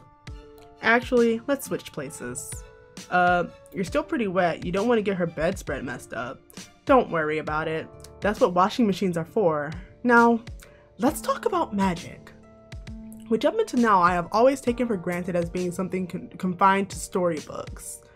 Rose takes a wistful look towards her bedroom window, grayed over by and blurry with raindrops. You get the feeling that she's doing it for effect.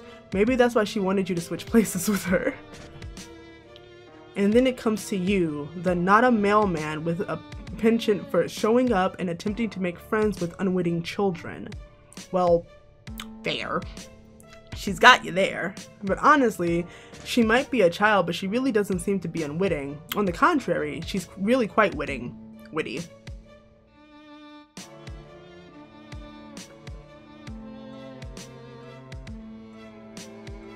You are right about that. Doc Scratch, I look away from the narrative for 5 minutes. God, I hope MSPA Reader remembers reading all this at some point.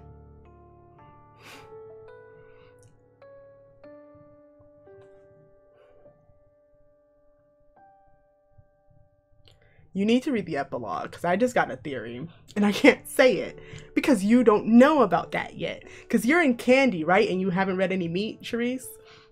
I'm gonna type this theory. I'm gonna type this theory out, so that I don't forget it.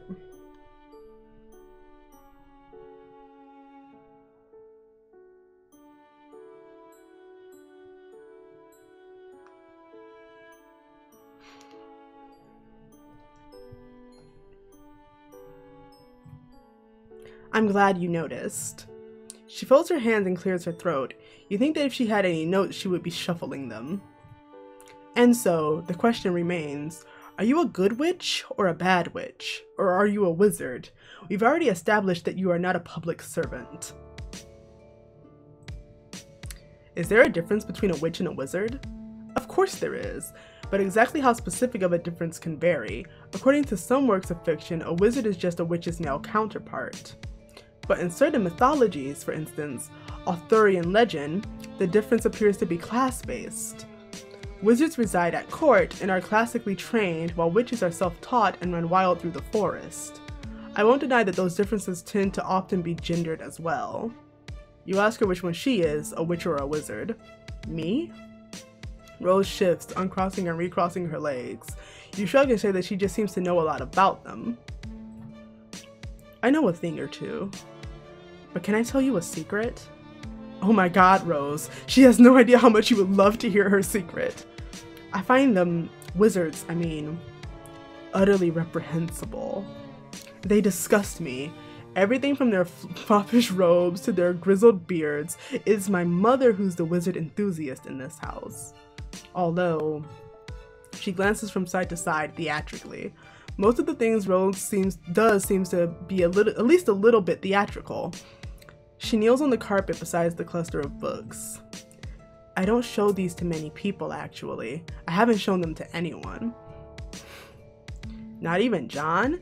John seems like a pretty cool guy. Definitely a guy worth sharing a few secret notebooks with, Rose laughs. No, I haven't shown them to John. And I've only shown Strider to punish him. You're not pretending that you know who the Strider person is. You are a totally normal dude with an absolutely ungodly number of friends. A shadow moves through the center of you, a trembling moment of deja vu. You do have a lot of friends, don't you? That feels true. But the only people you know here are John and now Rose. Weird. You try to put it from your mind and listen to Rose again. She's still talking about this mysterious Strider, flipping through one of the journals, too quickly for you to see anything specific, only that it's full from cover to cover. As if my modest writings are the sole source of homoerotic tension in his life, when his brother is the one who insists on filling their home with assorted dick butt for ironic purposes. Rose rolls her eyes. Oh boy, you missed the beginning of that. It probably made way more sense than it seemed like. Not really, not really. Rose is searching through her notebooks, checking markings on the spine that seem to be some sort of cataloging system of arcane symbols. Where is... oh, right. She does something quick and complex with her fingers, and another notebook pops into existence and falls... oh, so no... we definitely are capitalizing. We definitely still have our Sylladex, huh? She really is a wizard. What? It's just a Sylladex. A child could use one. Here. The notebook has a couple drawings in it, but most of it is filled with small, neat handwriting in lavender ink. Is Rose writing a book? No, don't be silly. I'm writing 4 books at least.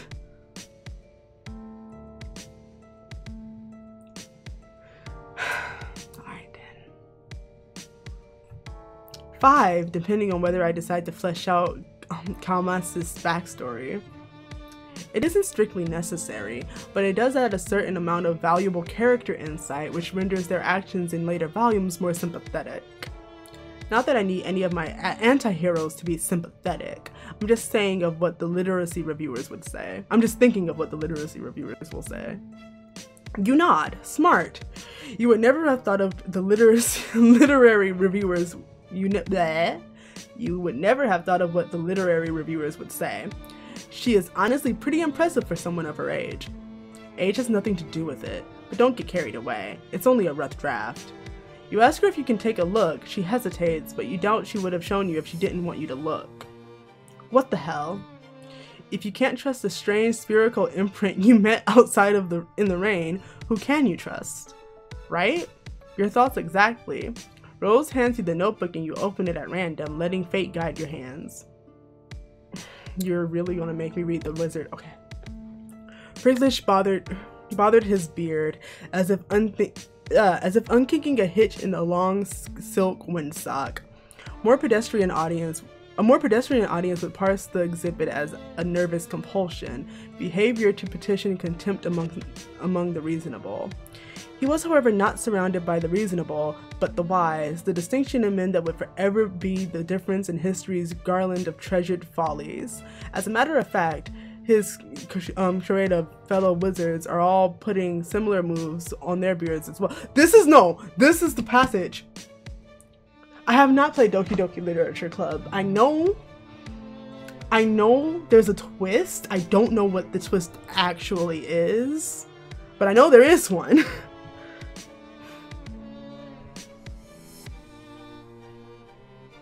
But no, this is the passage. This is the passage from the story. I just reread it a few months ago now, but I definitely remember this part where they're all stroking their beards at once. I remember this. To practice would evince thoughtfulness, sagacity even, if they didn't do it all the time, standing in line at the bank, shooting squirrels from bird feeders, few occasions were safe. Zazapan, I don't want to read the wizard, I don't want to read the wizard fiction. Zazapan inspected the clue, a single piece of evidence cradled in his coriaceous old man's palms. It was a human bone, not striking in the tale it told alone, so much as told by the thousands like it festooning in the marshy soil of the mass grave. The grisly expanse bore the texture of a decadent dessert, like one of Smarnie's formidable custard trifles wobbled out on the wheels for the holidays, to the dismay of a small nation. "You're certain of this?" asked Friglish. Despite what he was doing with his beard, he was, in fact, immersed in meaningful contemplation. "I'm afraid I'm becoming more so with each terrible tick groused by that gaudy timepiece slung around your neck." In case it wasn't clear, Friglish wore a clock Zazapan didn't care for. It was magic. The massacre of Sears Gnelp was not as written. "Wow, this is pretty dense, but smart." You stroke your own imaginary beard and pretend to ponder the deeper meaning. Yes, intriguing. Zazapan and Friglish. Clearly there is some history here." "Yes, clearly.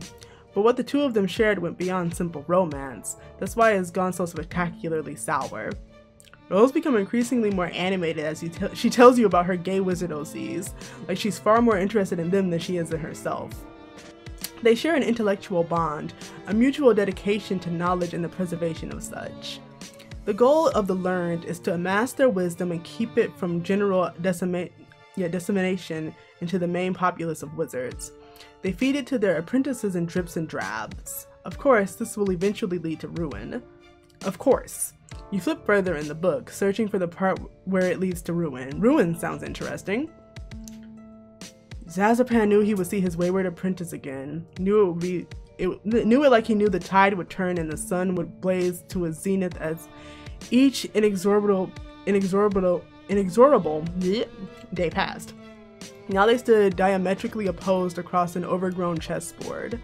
His apprentice's eyes were hidden behind dark glasses, but Zazapan knew if he could see him, they would be riddled with the madness of the void.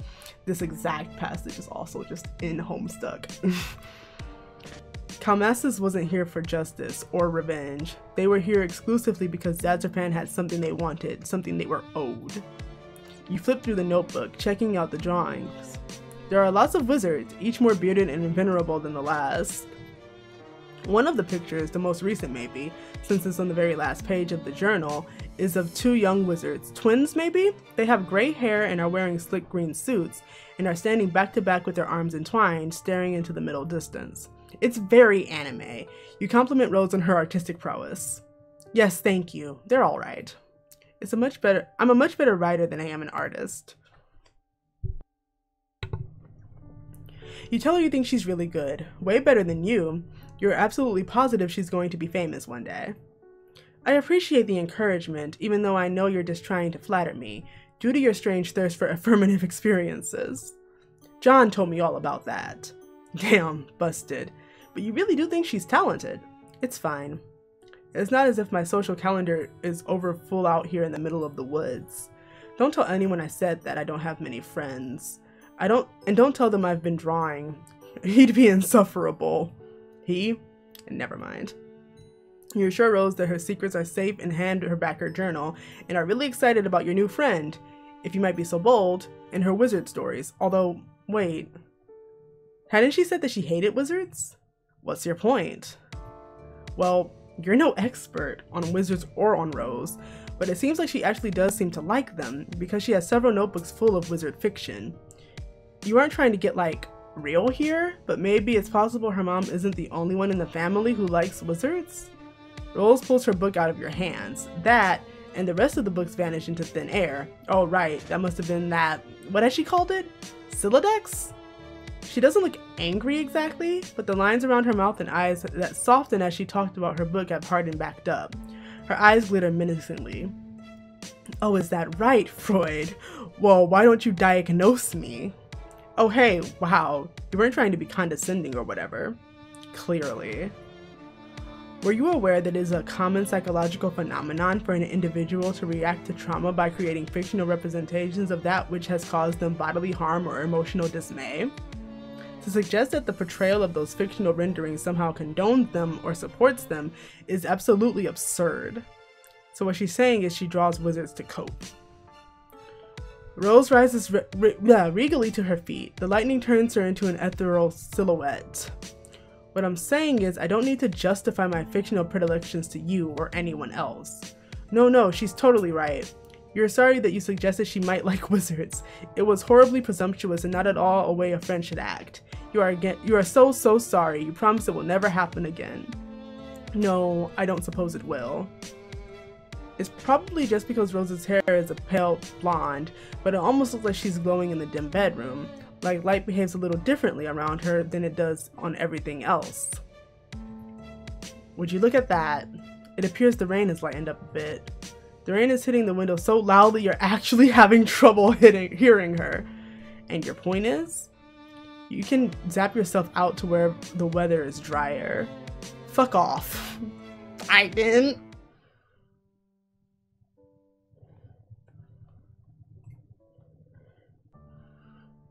And then, last but not least, let's see the Insta get out of here. No. Man, you guess today is the day you get owned you get owned by teens. She is totally right. What are you doing just wandering up to her house without even calling her first? It's just totally disrespectful of her time. No need to self-flagellate. It was a simple suggestion to more critically examine your motivations and actions in the future. No, she's right. You're going. You zap away, aiming for a spot half a mile away in the woods where you can become properly soaked and miserable. But instead of trees, you find yourself standing in front of a bank of computers. Shit, you misfired.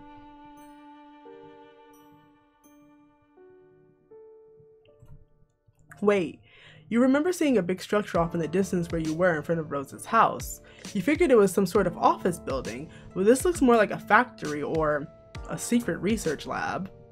The computers show coordinates on the screen that don't mean anything to you. A countdown clock is frozen on 4:13. All of this has the trappings of a tableau someone set up for you to see. Turning away from the screens, you wander down a line of gleaming science fiction equipment. It reminds you of pictures of old computers from the 1950s, the one that took up entire rooms. You bet you could go back and visit some of those if you zapped hard enough. You wander through a whole maze of halls and wide echoing rooms that aren't pictured because our art budget is only so big, but take it as a certainty that they are all very mysterious. Eventually, you circle back to that strange bank of screens. Nervously, you hit a few keys, tap a few fingers against the readouts. Nothing. It's all locked down. You think that if you could only get these screens to unlock, you can unravel the secrets to life, the universe, and everything. Or maybe your memories are trying to unlock, and maybe you'll understand seeing the seething waters of this endless ocean of time and space intertwining in the meow. Oh! You turn around expecting a cat, and you do get a cat. A very adorable black kitten. Tiny and soft, with far more eyes than a cat should have. Aww. But the cat isn't the only thing here.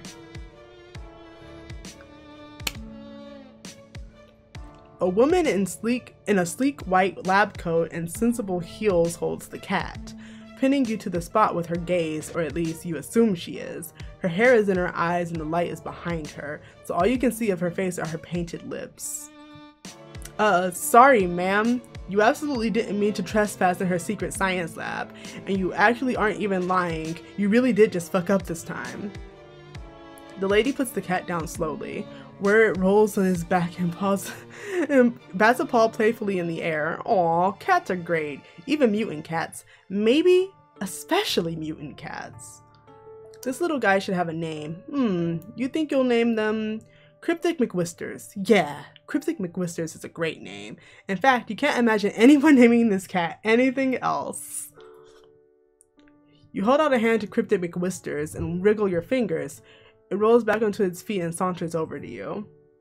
It is as soft and fluffy as it looks, and its 4 eyes blink up at you with utter trust. At least this kitty will be your friend. The ominous clack of heels on cement reminds you that you and Cryptic McWhisters are not alone. While you are busy with the kitty cat, the very intimidating and well-coiffed lady has walked over to the bank of screens. She presses a button, and it must be some sort of fingerprint recognition or retinal scanning, or maybe she's just better at things than you are, because it works for her. On the floor a few feet from you is a round gray protrusion, a platform on the floor. You saw it earlier, but you had no idea what it was for, so you just ignored it. What you don't understand can't hurt you, right? You think that's probably right. The intimidating lady presses a button on the screen, mouth turning up at the corners. Aight. A flash and a pop, like the pressure in the room changes. You feel it in your eardrums. A pumpkin appears on the round gray platform. Fuck. You aren't really sure what she's trying to say here. Making a pumpkin appear out of thin air is impressive, but it probably would have been more so if you hadn't been popping in and out of existence all day. It's gonna take more than a pumpkin to impress you. Pumpkin? What pumpkin?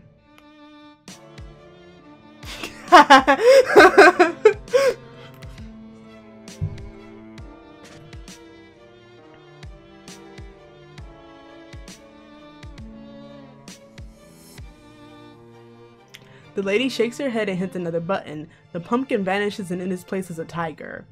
Yes, you heard that right. A whole ass tiger. Orange and black, big teeth and big paws. For a second, the two of you just look at each other. Honestly, the tiger might be more shocked than you are. Kinda sucks to think about. One second you're just chilling in the savannah, mauling antelopes and drinking the water at the watering hole, and the next thing you're in a secret lab in upstate New York, staring down a very unappetizing looking protagonist. Apparently you are appetizing enough for it to want to get a taste though, because it looks from you to Cryptic McWhisters and back again, then it charges. You try and book it out of there. The lady in the lab coat looms up in front of you. She's saying something. You strain to hear her. The tiger is right behind you. The lady or the tiger. At least the last minute you remember you have magic powers and you choose the third option, teleporting the fuck out of there. Oh, not again. You just zapped into yet another unknown building, although from the view of the window you think you might be in Rose's house. Also, the fact that Rose turns the corner in the hallway and stops short, still in her rain gear. Her eyes are very wide. You wave awkwardly. That snaps her out of it. She stands up straight, sliding easily from shock to superiority. So you thought you'd just let yourself in? After wasting my time mumbling about the mail, a gaudy display of manipulative self-recrimination, and then popping out of existence to leave me asking myself if I'd finally lost my mind? You hadn't meant to do any of that, especially not the last part. She isn't losing her mind, unless both of you are losing your minds together. Rose looks you over finally. Finally, she seems to decide that you are for real. Your predilections towards mailman mimicry weren't all that John told me about. Oh? He also said that you had certain powers? Powers of teleportation and time travel. When I told him that he must be mistaken, since it's a well-known and accepted fact that magic, although popular and highly engaging, is subject to fiction, is fake as hell. Your zappy powers, those are real. She still got her umbrella open. Hey, doesn't she know that's bad luck? Bad luck? Bad luck? Luck is also fake as hell. You say you can do magic. Prove it. But she just saw you vanish out in front of her yard. Like I said, I could be losing my mind. She could be losing it now at this very minute, but you see no point in arguing. You hold out a hand, and after a moment of hesitation, Rose puts her fingers to yours. Her nails are long and sharp, yet this is close. Same. Should I picture my room? Yeah, she can if she wants. Oh, and we're in a room. Alright, is this just... Oh, she drops her umbrella. You really did that. Yep. Oh. Alright, well, that's that.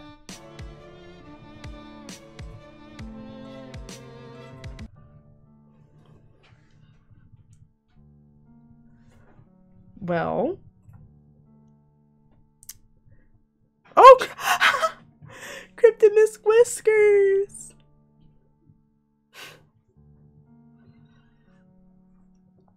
Okay. I'll be right back, and then I guess it's time for an hour of the other game that I said I'd play, Snail Mail, because we're done with all the Pesterquest that's out. BRB.